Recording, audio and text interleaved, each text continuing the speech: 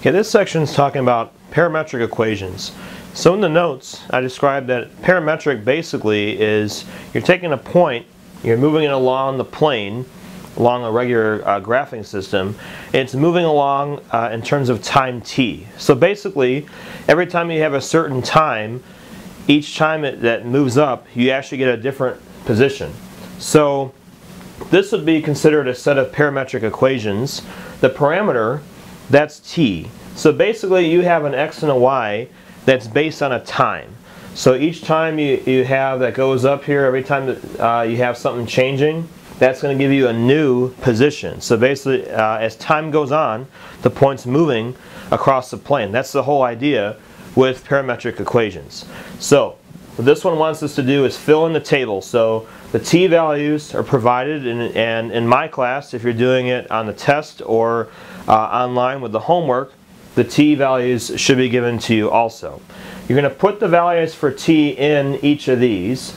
What's going to happen is you're going to get a value for x and a value for y. That's going to give you your xy coordinates.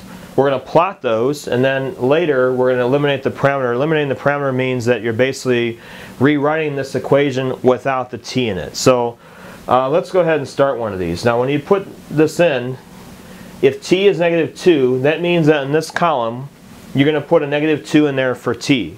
So you're going to do 3 times -2, and you get -6.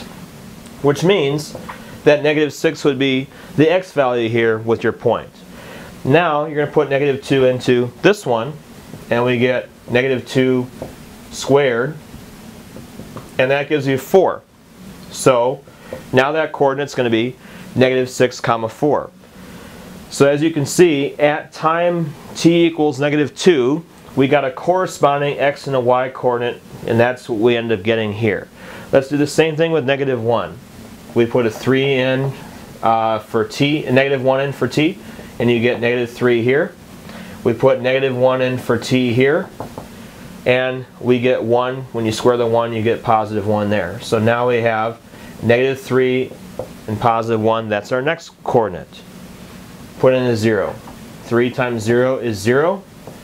0 squared is also 0, so it goes through the origin. Then we have 1. 3 times 1 is 3. And here you have 1 squared, and you get 1, so +3, 1. That's your next coordinates there. Then we have 3 times 2 is 6.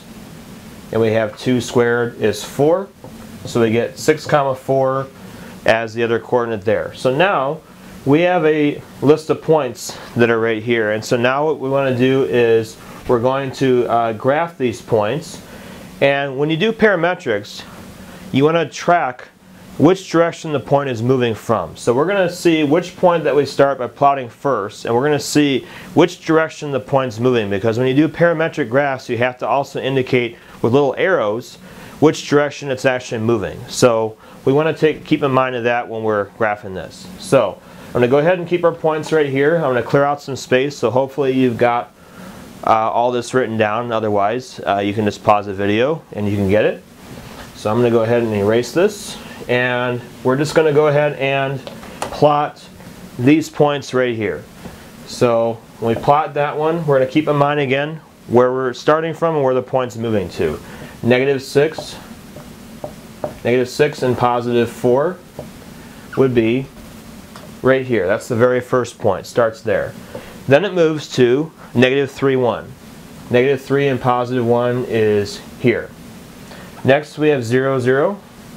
That's this one. So we can see that as the point's basically moving this direction. Now it's of course assuming that you have your t in order from smallest to largest. So you got to have your t in order from smallest to largest.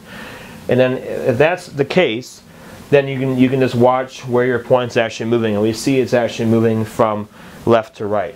Here's the next point, 3, 1. And then we have 6, 4, which should be here. So this is going to be your graph. It looks like a parabola and ends right here. You need to put little arrows on your graph whenever you're doing parametrics. So you have to indicate which direction the point's moving from. So it's moving from left to right, and we have our arrows there to indicate that. So this would be our completed graph.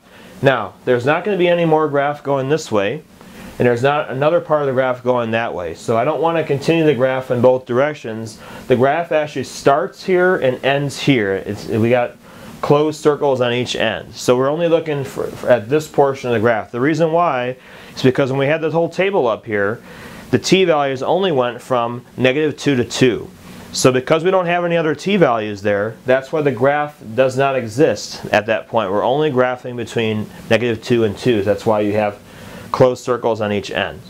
So this is what the graph would look like. So now we want to eliminate the parameter. Here are the two equations we had previously. We have x is equal to 3t, and we have y is equal to t squared. Okay, now what we want to do is, usually you're trying to solve for y, but you might have to also solve for x, depends on the type of problem. But in this case, what we want to do is take one of the equations, you're going to solve for t, substitute it into the other one, and that will allow us to eliminate the parameter. The easiest one to solve for will be the first one here, because if you try and solve this for t, you'll get square root plus or minus. That's going to be more complicated. It's going to be easier to solve this one. So if I take this one right here and I solve for t, I'm going to get x divided by 3 if I divide both sides by 3. Then I'm going to take this one and put it into here. So then if we do that, we get rid of the t, replace it with x over 3, and that's going to be squared. You could either leave your answer like that, or you can make it x squared over 9. And so right here, that would be that's the equation by eliminating the parameter. Eliminating the parameter means that our equation has no t in it.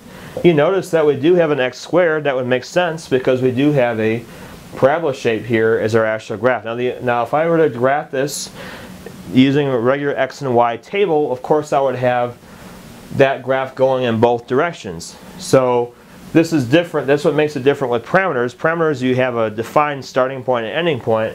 This one you would not. You would just see the entire graph. But basically this would be your equation if it asks to eliminate the parameter.